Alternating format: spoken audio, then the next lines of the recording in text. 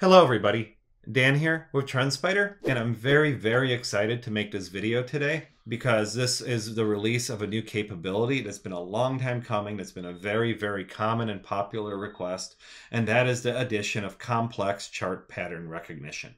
Now, if you use TrendSpider, you already know that we can detect simple candlestick patterns, over 300 of them, on your chart automatically with the push of a button. You also know that we can detect trend lines on your chart automatically, Fibonacci's, and do other kinds of automated on-chart recognition. What's new here is the addition of complex chart patterns, and that lives in a new button in the toolbar called Chart Patterns. To get to it and to use it, you just click on the three dots next to the button and you select the type of patterns that you want to experience. In my view here, you're going to see I have triangles and double tops and bottoms. The first version of this that will be released to the public will only have triangles in it. The double tops and bottoms are coming next, and they will be followed by other more complicated patterns like head and shoulders and cups and handles shortly thereafter. So let's turn on some pattern recognition and take a look and see what that looks like. So you can see immediately when I enable this capability, it starts to detect these patterns on the charts. On Netflix, you can see it's detected an ascending triangle. As I flip through these charts, you're going to see it's going to pick up a whole bunch of different triangle-shaped patterns, and it's going to use fuzzy logic to try to identify the best pattern, taking into account the possibility of fake outs and things like that that may have happened in the price action. You can see as I keep doing this, it's finding some pretty interesting patterns for me. You can also see that in some cases, it will detect patterns while they're forming.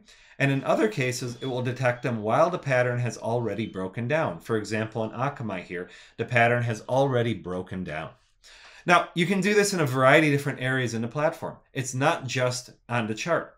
You can see it in a smart checklist here. If you want to see what the current status of a chart is for a particular pattern, you can have a smart checklist that checks for that and lets you know without you even having them rendered on the chart. You can also use complex patterns in the market scanner. And this is where it gets really cool because here you can specify if you want to find patterns where the pattern is still intact, meaning it hasn't broken down or broken out yet, or if you want to find them after the fact. And you have the ability to customize your scans however you want. So you can, of course, use complex patterns in a scan that uses other conditions like other technical criteria or fundamental stuff or news events or whatever it may be. So let me show you how that works. I'm going to pick a scan that I built a little earlier. This scan first checks for a triangle that is ascending that exists, right? By just checking if there's a top line that exists. And then it's going to make sure that the bottom line is below the current low on the price and that the top line is above the current high. I'm going to check current candle because I want to scan with the most recent candles. And I'm going to click scan and it's going to search the market by literally going through the S&P 500, downloading every single chart, checking them for this pattern and giving me a list of symbols where this is currently happening. So I hope you can see the power of this.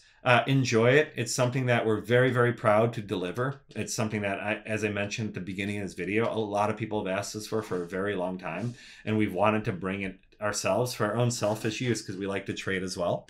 If you have any pattern requests or comments or suggestions about this feature, feel free to drop them my way. My email is just dan@trendspider.net. And again, thank you for watching this video. I hope you enjoyed the feature and have a great day.